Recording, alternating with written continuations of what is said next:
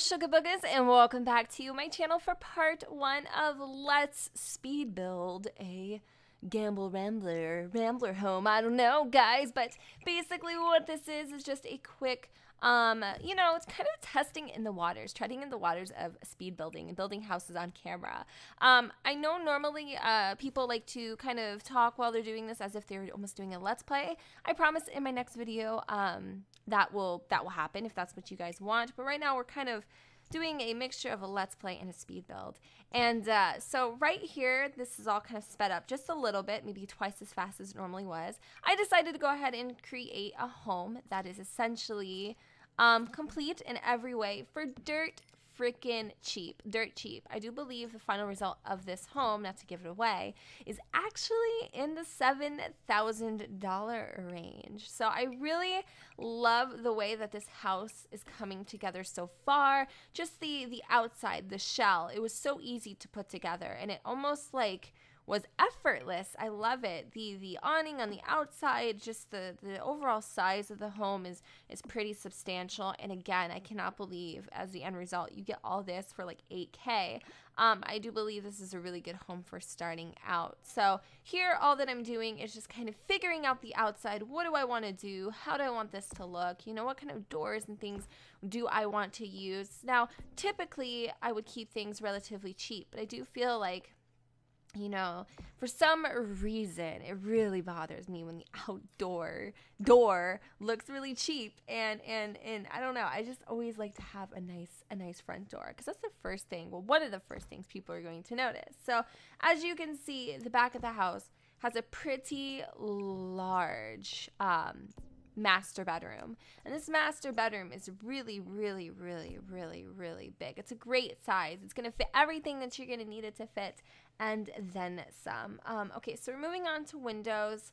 I always have a serious issue with placing windows and what do I want to use and which one's gonna fit, and I always I either put too much or not enough, and then we look like we're in a bat cave. So here, I took these little cheapy windows and I just kind of plopped them in like so, trying to lighten up the place because it is kind of small. So I do want to bring some of the outdoors inside, if that makes sense. And of course, you know, if your sim is just a little more richer than mine, you can totally swap out the windows, obviously. So bathroom, wasn't sure what I wanted to use, but decided just to go with these windows because I feel like it just made more sense. And also any peeping toms or, you know, creepy Cindy's or whatever you want to call them, they can't really see your shiz. So here I'm deciding, you know what, wood flooring, cheapest way to go, gonna look the best, really gonna make this house look like a home. It's not necessarily a trailer, it's more of a rambler. You know, it's not necessarily trailer park status, but it's not necessarily like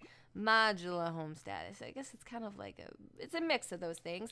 I really love the tile. I feel like that also spices things up just a hair. So I do like that, and I think I am deciding wallpapers now. I wasn't sure what color to go with. Y'all know me, love a neutral color palette. I'm not really one to kind of go all balls to the wall and do super colorful looks. Trying to kind of branch out of that a little bit, but again, loving tile. Tile to me is like, it really just brings things up, and with the tile and on the wall and on the flooring, it kind of breaks up the kitchen from pretty much the rest of the house, because as you can see, you know, the living quarters, as in the living room and the dining room are quite tight.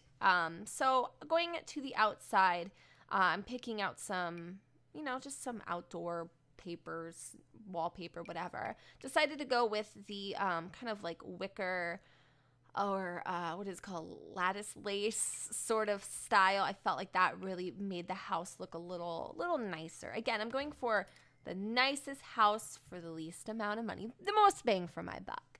So we're deciding that Jennifer doesn't know what she wants to do with her life, and we're gonna go ahead and put some of this crap and shiz on here. What do we go with, Jen? What do we go with? All right, so I decided to go with kind of this steel grayish blue color. I just thought it really completed the house. Also matches the front door, which is beautiful. And I actually don't know what I'm doing here. I'm just playing around with the window. So this is actually part number 1 of Let's Build, or Let's Speed Build, I guess. And in the next part, we are going to go ahead and kind of furnish the house, and also I think, yeah, just mostly furnish the house. So I hope you guys enjoyed. I know this video was really short and sweet, but I hope you liked it. Next time, I'm probably going to do it kind of as a let's play or live kind of sort of thing.